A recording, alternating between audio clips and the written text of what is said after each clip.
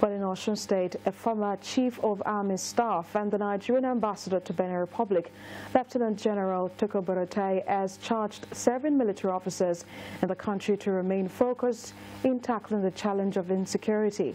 Lieutenant General Buratai was speaking in Iwo at a program organized to honor a retired Chief of Policy and Plans at the Nigerian Army, Lieutenant General Lamidi Adeosun.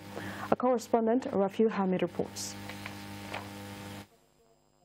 An event organized to honor one of the illustrious sons of Osun State, Lieutenant General Lamidi Adeosun, who retired recently from the Nigerian Army, having served in different capacities.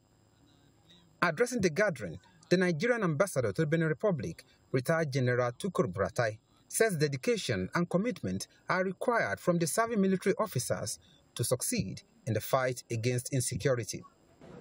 Discipline is the bedrock of the military, so they should not waste time to ensure that they imbibe all the ethics, the regimentation and the culture of the military, and through that they will be able to surmount all the challenges that we have.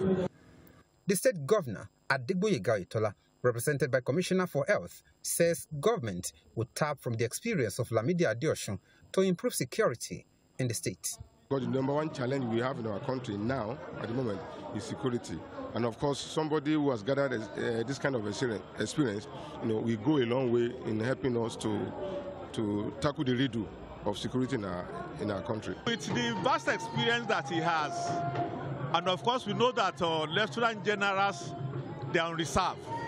I think the government should make use of him in tackling the issue of insecurity in the country.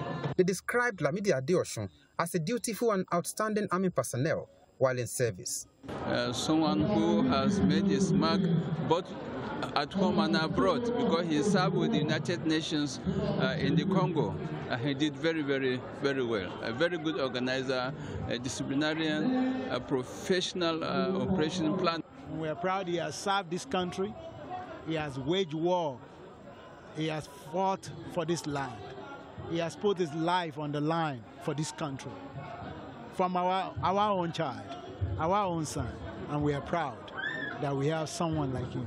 The celebrant is elated and appreciative of the organizers.